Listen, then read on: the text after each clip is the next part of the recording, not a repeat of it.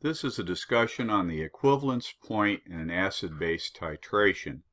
We want to determine the pH at the equivalence point in an acid-base reaction, and while we're doing it, we'll find the molarity of the acid or base being titrated, or the volume of acid or base that's needed to bring about the equivalence. And we're going to titrate a strong base into a weak acid.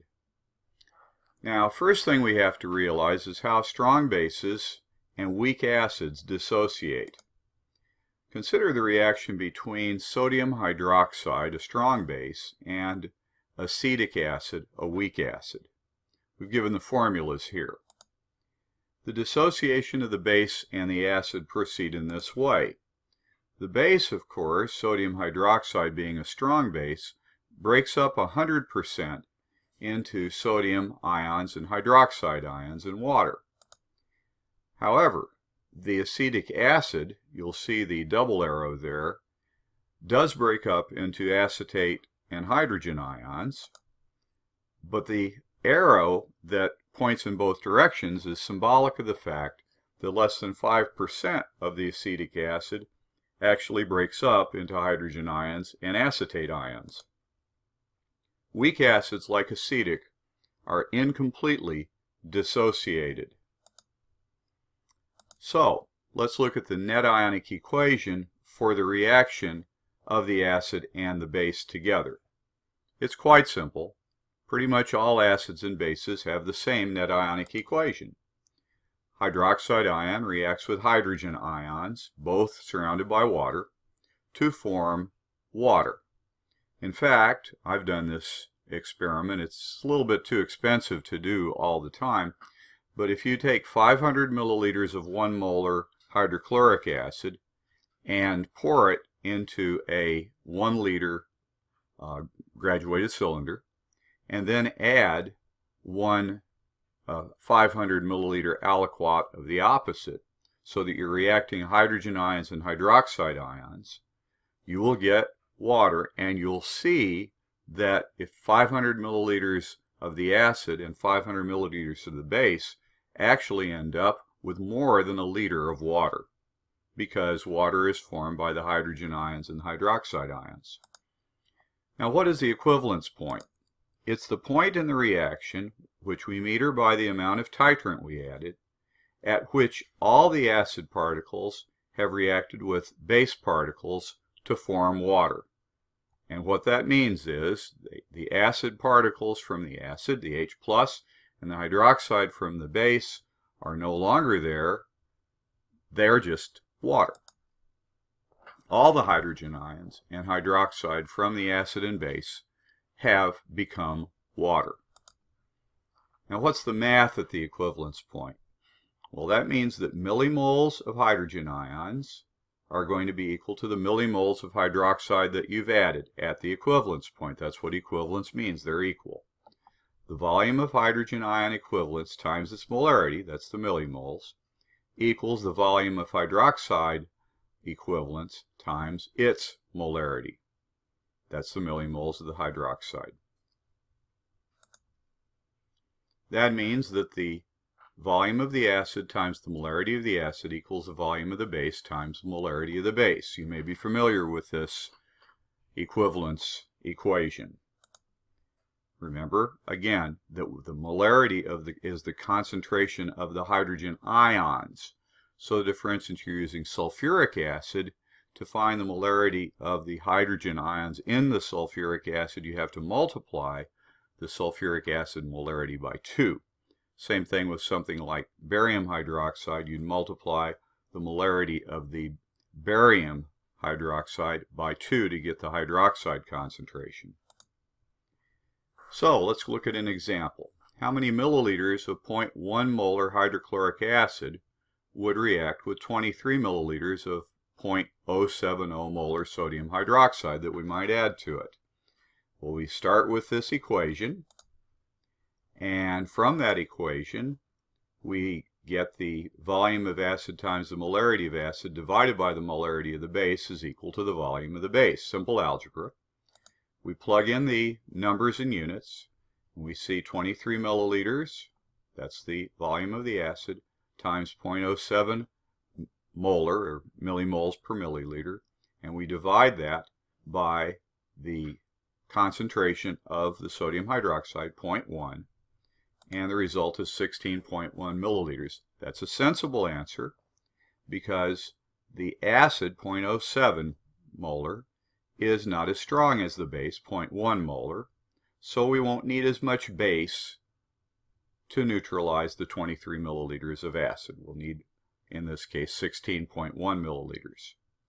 So that's the way we would do the math for an equivalence. We find the volume of base added to the acid at the equivalence point. Now, what's the pH at the equivalence point? If you're titrating a strong acid with a strong base, we know the salt produced will be neutral. For example, sodium hydroxide and hydrochloric acid produce water and sodium chloride. Any outie, it's a simple ion swap. Sodium ions are cations. Chloride is the anion.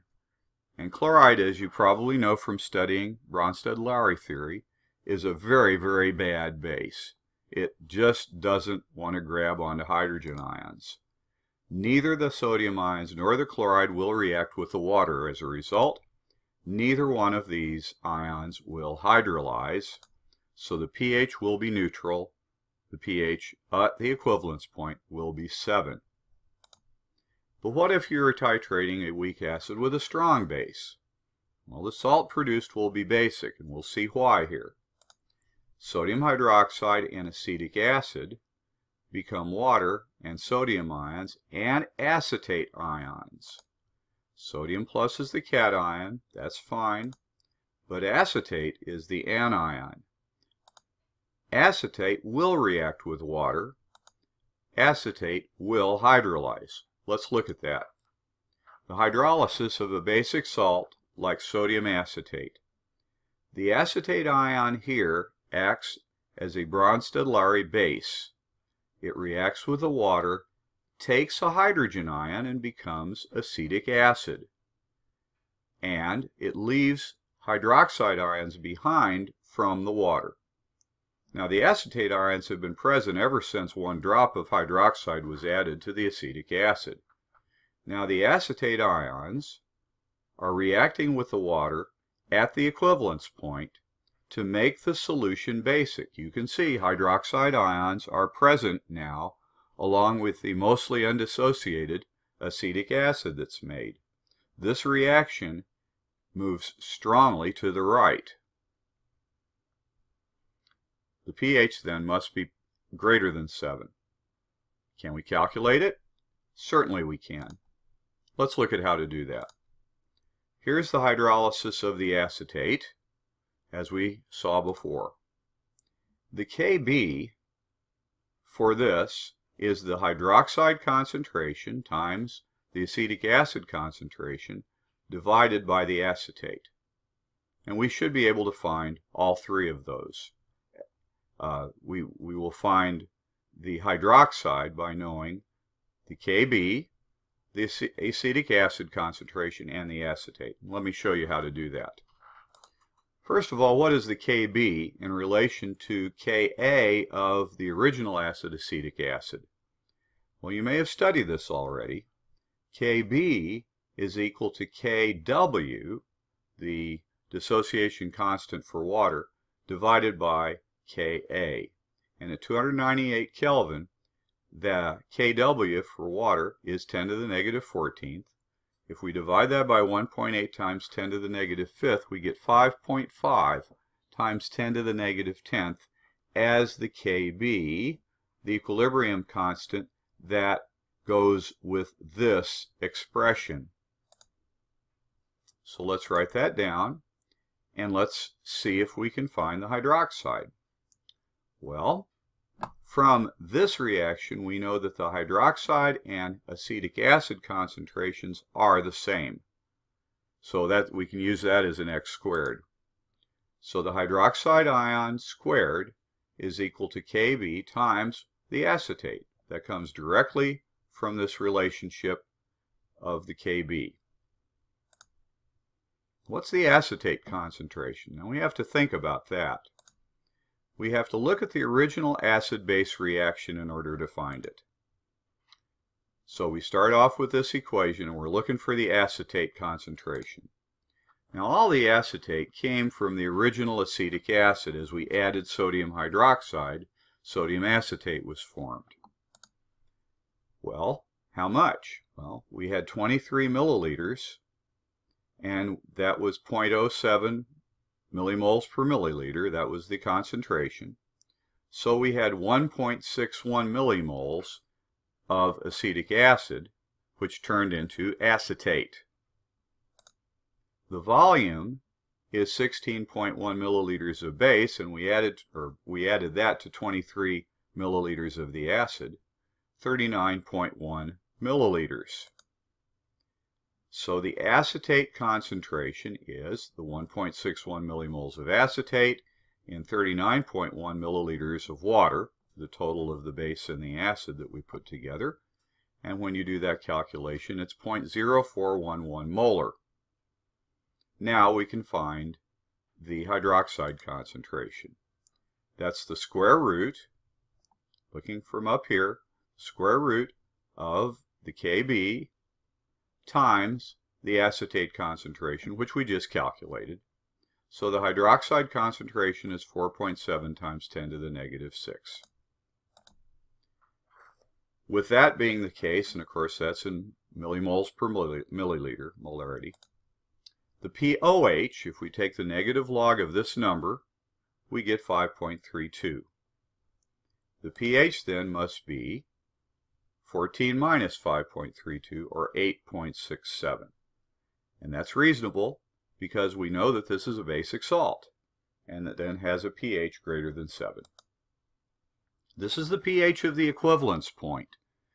Only the hydrolysis of the sodium acetate affects the pH at the equivalence point, because all the original acid H plus and all the original OH minus we added from the sodium hydroxide, that's turned into water. The only thing that's left is the acetate ion to react with the water and make it basic.